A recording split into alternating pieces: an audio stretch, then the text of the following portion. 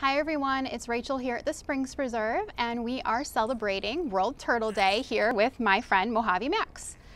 And now Mojave Max is actually a desert tortoise, but he is celebrating World Turtle Day. That may seem odd to you, but tortoises are in fact a kind of turtle. We like to say that all tortoises are turtles, but not all turtles are tortoises. So the difference really between them is where they live as far as land or water. Turtles generally tend to be associated with water, so things like snapping turtles or sea turtles, box turtles, red-eared sliders, those guys are all turtles. They live in around water, and they have webbed toes usually, or feet that help them swim. Tortoises live on land, like here in the desert, and they have feet that are good for walking and claws that are good for digging. So you see he's got nice flat walking feet back here. In the wild here, animals need three things to survive in our desert. And Mojave Max and other desert tortoises like him are fantastic desert survivors. They're actually our state reptile, which I think is kind of fun. And they're such good survivors because they're able to find three things. They're able to find food, water, and shelter. Now you see Max is eating flowers. And so food for them is some kind of a plant material because they are herbivores. So he would find flowers like our desert willow that we've got here. He might find cactus fruit or cactus pads, grasses or forbs. They're pretty opportunistic and they're good at finding food in their area.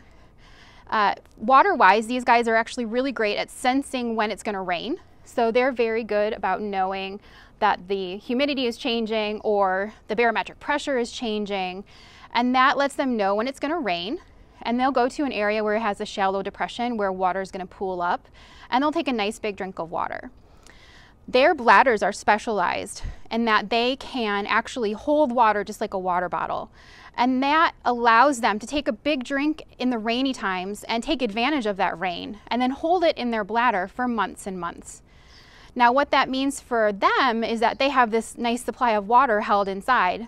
But the problem with that maybe that lies in when we go out there and we see desert tortoises in the wild. And we want to pick them up and we want to visit with them and we really want to say hi. But their defense mechanism when they're feeling threatened is actually to let that water all go or pee all over you. And so it sounds gross, right? It's pretty yucky, it smells bad, and it does not nice. I can say that from personal experience. But it's actually dangerous for our tortoise friends, and that is because they may not be able to find water again for a little while, and that could be dangerous for their survival in the desert. The third thing that I said they needed was shelter, and these guys are fantastic diggers. They do a great job digging burrows here in the desert, and their burrows provide a fantastic temperature break in the summer and in the winter. Max just emerged from brumation back in April on the 15th. And brumation is just reptile hibernation. And what that means is that he slept all winter long when it was too cold out. And now he's out here with us, and he got out just in time to help us celebrate World Turtle Day. And for Max and I hope you guys have a great day and happy World Turtle Day.